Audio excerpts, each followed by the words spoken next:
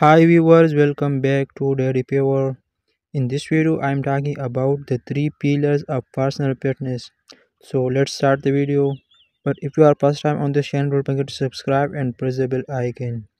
Achieving your personal level of fitness requires dedication and a multi-phase approach. Let's explore the three key aspects to reaching your fitness goals. Number one, exercise. Regular physical activity, whether it's cardio, strength training, or flexibility exercise, is crucial for building strength, endurance, and overall health.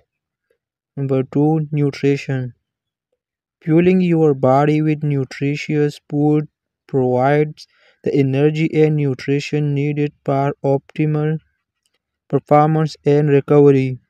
Number three, rest and recovery. Adequate rest and recovery allow your body to repair and rebuild muscle tissues, reducing the risk of injury and promoting overall well-being. By incorporating exercise, nutrition, and rest into your lifestyle, you can unlock your full potential and achieve your personal level of fitness.